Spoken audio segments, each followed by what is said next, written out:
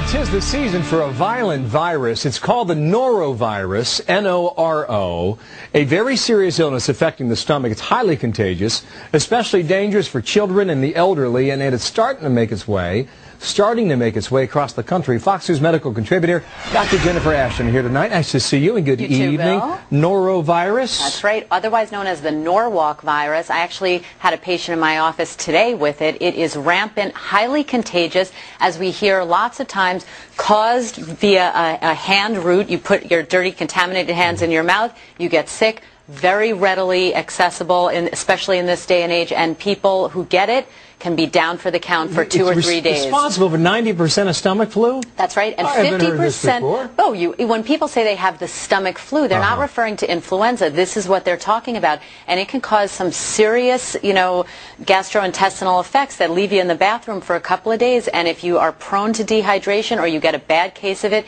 you can get seriously ill. I mentioned children and the elderly are most susceptible, right. Yeah? Those suffering from chronic medical conditions, those whose immune systems are suppressed, can be particularly vulnerable, and usually it's self-limited. So usually within about 2 to 3 days the symptoms are gone. You are still contagious for 3 days after the symptoms leave, but if you are unable to take any fluids in by mouth, or you have one of those chronic conditions, you should see your doctor. How do you know when you're sick enough where you need to go to the doctor? Well, so that you don't screw it up and go too late. That's right. A couple things we usually say, Bill, is if you have a high fever, if you are unable to take anything in by mouth for a period of even 6 to 12 hours, and you're on, let's say, medications, you can't keep those medications down, or you're not able to urinate, those can be signs that you're severely dehydrated and you want to go sooner rather than later. What can the doctor do for you? I mean, this isn't the kind of thing you get a shot in advance and make sure you're taken care of, right? But Bill, you can fill in for me in my office. But you're right. This is a virus, so we can't treat it with antibiotics. Usually we say the treatment is supportive, so